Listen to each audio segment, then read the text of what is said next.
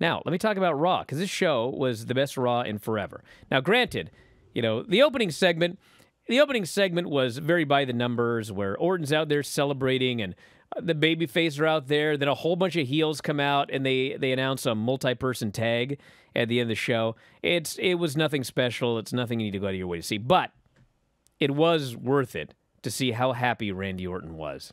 When you think about this guy's career, and boy, did he have some ups and downs, and a lot of downs. And he came out there, and I'm pretty sure with all sincerity told us this was the greatest run of his entire career. And he was so happy, and he loved Riddle, and they hugged, and the people were just so full of joy. If they break these guys up anytime soon, I'm going to be so mad. But they haven't yet, everybody, so I'm not taking that away from the show. It was a great moment. We had Bianca Belair and Sonya Deville, and they went 45 seconds to a count-out. Then, of course, Sonya Deville is management, so she restarted the match with no countouts. Then they went 52 seconds to a DQ when she hit Bianca with the chair. Then she's management, so she announced it is no DQ. And so since it's no DQ, I mean, the heels just started running in, and they were triple-teaming Bianca Belair. Now, why Bianca has no friends in her hometown, that's another matter entirely. But she overcame the odds in her hometown. She beat up 3 wrestlers. She sent the 2 outsiders packing. She hit her finishing move on Sonya Deville. She pinned her, retained the title, and everybody in her hometown was so happy. It worked, and I liked it. We had an Edge and Damian Priest segment, and as I've said before, I have no idea what Edge is talking about, and I don't like these promos, and he's 1,000 times better as a babyface. But I don't know what it was, but he had a delivery on this one where I actually briefly became compelled. I thought he did a good job. I still don't know what he's talking about, but this was, of all of the Edge promos he has done backstage with Damian Priest, this was the best. But I still don't know what's going on. Veer Mahan beat Sam of the Smothers Brothers. He was killed in 36 seconds. Just a squash to get the guy over. They did the arm wrestling match, and as noted, they went back and forth. They did a fake real arm wrestling match, and in the end, Bobby Lashley won. He put the guy's hand down, and he won.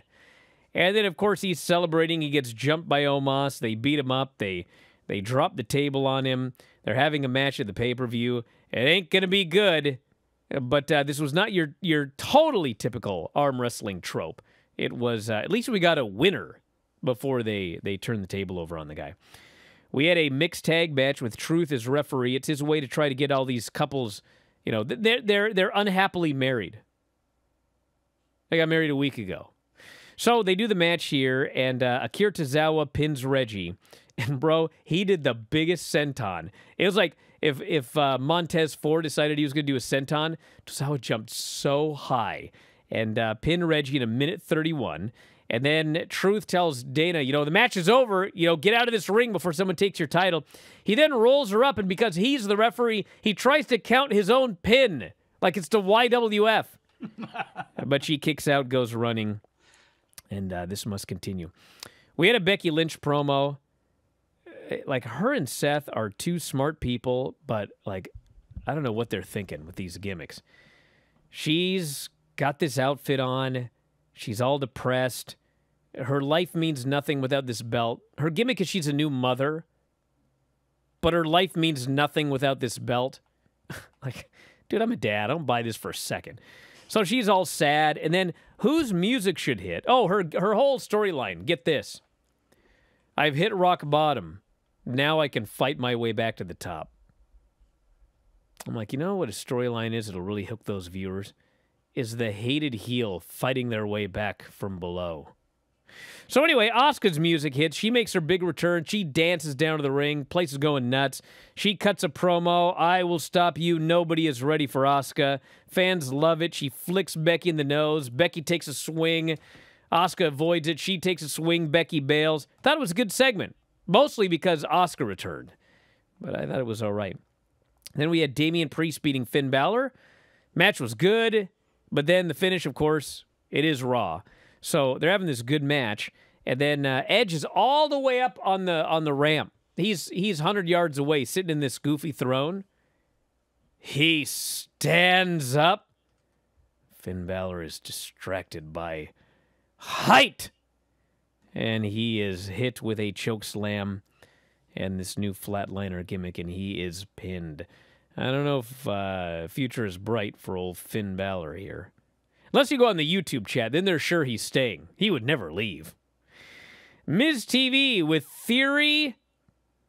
It's Miz and Theory. The first 5 minutes of this was the biggest load of trash on this show by a significant margin. God help me. Austin Theory and Miz going over Miz's resume. Bro, if I never hear Miz's resume again, it'll be too soon. I am so sick of hearing this guy. I got it, okay? It's big time. Go away. Turn the channel heat at this point. So finally, who should return but Ali? Ali is back. They make fun of him for, wanting to take his ball and go home, and he wants a shot at Theory, but, Miz says blah, blah, blah. So Theory challenges Miz. Miz says, dude, I can't just make matches. So Theory goes, I just texted Vince. He said the match is on. Miz is furious. But, in fact, they have the match. It's Mustafa Ali versus Miz. And I'm a big critic of Miz, especially in the ring. And granted, this was, he was in there with Mustafa Ali. But this was the best Miz match. I can't even remember the last singles match Miz had that was this good. He was working.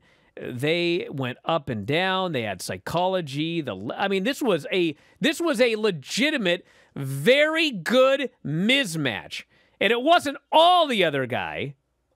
It may have been largely the other guy. But Miz... This is one of those matches where Miz totally held up his end of the show, and he did a good job, and he got pinned clean in the middle off a figure 4 reversal, and Ali won. Ali returned and won, and then he got laid out by Ciampa, whose real first name is, in fact, Tommaso, so he is no longer Tommaso Ciampa. He is now just Ciampa. Rhea Ripley promo. She actually asked a good question. Are you ready to tell us why you did this? And Rhea had a good answer. Dude, I showed up here as a single star. I won the women's title. Then I end up in the tag division. And dude, I'm just getting beaten right and left, and my partners don't hold up their end of the bargain, so I couldn't take it anymore. Liv shows up, attacks her, and they had a brawl. There's a segment I cannot do justice to, but if you have this on your DVR, watch the segment with Chad Gable, Kevin Owens, Seth Rollins, and the Usos as they all argue back and forth setting up the main event tonight. They were all great in this segment, and I greatly enjoyed it. And then we had the main event, which was Cody Rhodes, Ezekiel, Randy Orton, and Riddle against Rollins, Owens, and the Usos. This was the closest you're going to get in WWE to how AEW has their party match every night. So the party match... Everybody got in there. They got to do their spots. They got to shine. All the big spots at the end. Baby faces, they take out all of those heels one by one. Ends up with an Uso in the ring. He gets the RKO off the middle rope. Pinned in the middle of the ring. Randy Orton celebrates on his 20th anniversary show. I like this Raw a lot. Am I the only one? I realize that the show normally sucks. I realize that when you compare this to like an actual great wrestling show, it wasn't like that good. But man, I thought this was a good show. I enjoyed the 3 hours, and I liked it. And I won't hear otherwise. Are there a bunch of people flooding your timeline and your mentions and your emails? I don't care. I don't read that crap. Show? It was good. What did you think about Becky's makeup and dude? I don't know what's going on with the haircut. I thought that looked good. Now the whole outfit. She's been with her man too much. I don't know what. Well, they're here's the on thing, wardrobe, bro. I don't know if you know fantastic. this or not. I'm gonna give you a secret. Okay. Becky Lynch is objectively a beautiful woman, and so you actually can do anything with her hair, and she's going to look good. Mm-hmm. That's why. That's why when you look at a catalog. They got all these clothes or, you go and you flip through that thing at the barber. Oh, what haircut's going to look good? Well, that haircut may not look good on you. They found a good-looking person to put that haircut on. When are you Same with clothes. I'll talk more about beauty after the break. Observer Live. Of course I'm not actually going to talk about beauty on this show. I cannot believe how attacked people are at the idea that Raw was a good show or that I liked it. They're attacked? What do you really? think I do in my life? I'm just miserable all day? I'm a happy guy. Literally, my only pain is doing my job, which happens to be most of my life. And not all the time. I had a great time today. I watched those Impact matches, coming off a good Raw last night, and, I'm happy. I don't think you are. What I think a horrible thing. I think you're putting on a front. People are so appalled. I didn't talk about nothing but lousy segments. They were good segments, one after the other. Some good stuff on there. And I guess, maybe you're readying yourself for all the influx of people who want to discuss Becky Lynch talking about the AEW women's division. Do I have to talk about legitimate, no problem segments on this show for people to actually believe me? Sure. Well, I mean, the opening segment, there was nothing wrong with it. It was very by the numbers, but I liked it, liked Randy. I liked Bianca winning and overcoming all the odds in her hometown. That was good. I even liked Edge. Did you like Sonya slapping the hell out of Carmella and Zelina? I'll get into that in a second. Don't let me forget. I mean, Tamina and Akira Tozawa versus Dana and Reggie, that was harmless, and it had a great finish. That senton was awesome. Asuka's return was great, and I swear to God, that Miz match, I was so impressed with Miz in that match. And obviously Ali was great, but, I've seen a million matches. Everyone Miz is in the ring with is better than him. So I've seen a million matches where, it was good, but it was all the other person. This was not all the other person. Miz was really good in this match. What'd you think about Ali? What, you think I'm going to lie about the Miz, of all people? What'd you think about Ali getting the win and then getting laid out? Do you think they're going to do something like go with I'll tell you why it was weird. I'll tell you why it was weird. Because the way they did the segment, I thought that Ali was going to be next in line for Theory. And then he had to go through Miz first. So he goes through the Miz, and then, it would be fine if Theory laid him out or whatever, but Ciampa laid him out. So, what? What? Well, what does Theory have to do with any of this? Well, do you think it's going to end up in a three-way? And I haven't seen any of the things that they've done. I know they do. They film things for WWE.com and all that afterwards. So maybe somebody talked to Ciampa and he made things more clear. But it's I could see them actually going with a three-way there, and having singles matches because... Well, here's the problem, Mike. You're right. You're right, but here's the problem. The pay-per-view, the go-home show is next week. So yeah, but it would be one thing if we had 4 weeks for the pay-per-view and you could do a bunch of stuff to build a three-way. Why not do Theory against Ali, and then, whoever wins or Ciampa can run in during the pay-per-view match, and then you do the thing to set up a three-way later. Why would you start with the three-way?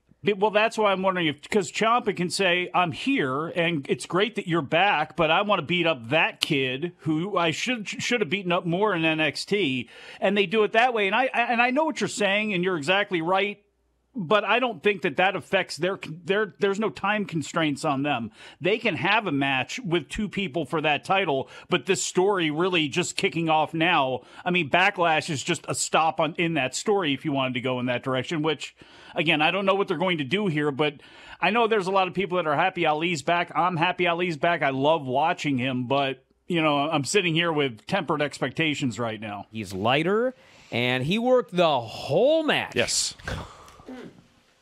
Bug fly in your mouth? I missed that. Jared, can we get a replay? Was that on film? I swallowed a bug. I hope it was that big one. My wife is asking what happened. And I you ate explained. a bug. She's cackling. I've never seen her so happy. What's God trying to tell me when I was in the middle of that speech and a bug flew in my mouth? Talk less? I guess. I don't. God. There's not a meaning in everything, dude. Sometimes bad things just happen for no reason. A bug flew in your mouth. You think it was bad? How do you think the bug feels? If I'm walking down the road and I see a giant mouth, I'm not going in it. Right? If you enjoy these videos, for just $7.99 per month, you can enjoy full-length editions of The Brian and Vinny Show, Wrestling Observer Live, Figure 4 Daily with Tom Lawler and Lance Storm, the Mad Men Podcast, Speak Now Pro Wrestling with Denise Salcedo, and more, plus hundreds of archived shows, all in beautiful HD. Don't miss out. Join us today.